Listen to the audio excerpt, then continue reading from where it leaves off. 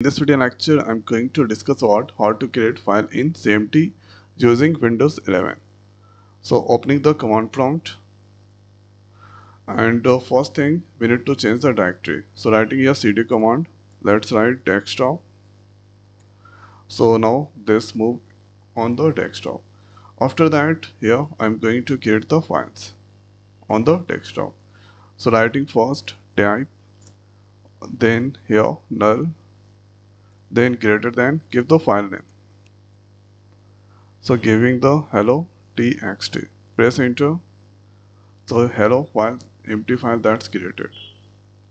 If you want, then you can create the other files like not only hello or text file, you can also create csv file.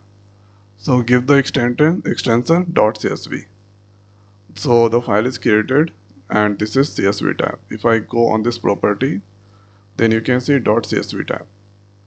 After that, the next is this file is created the empty file. Okay, so I wanna create the file that has some contents. Okay, so for this one we need to use echo, and let's write some words, hello world, and writing how are you. After that, the next is give the greater than symbol, give the file name. So giving the file name adam.txt. So here adam.txt file that's created, and this is the content inside there. So with the help of echo, we can create the file that we can write some contents. And after that, we can do the copy of the files. So if I go on this file here, this is emp file that I'm going to copy. So for this one here, let's copy the location, and you need to use here copy command, and the next is you give the path. So here emp, and you need to check the what exactly is a file tab. So this is the csv file. So you should give here extension .csv. So copy, and this is here. So creating the file on the desktop with the name emp.csv.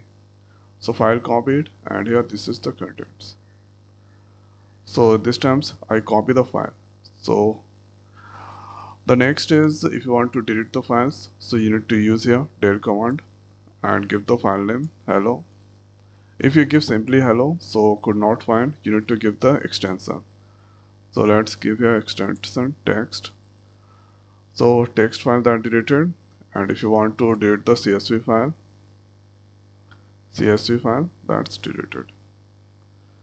Okay, so this is how we can create the files using command prompt.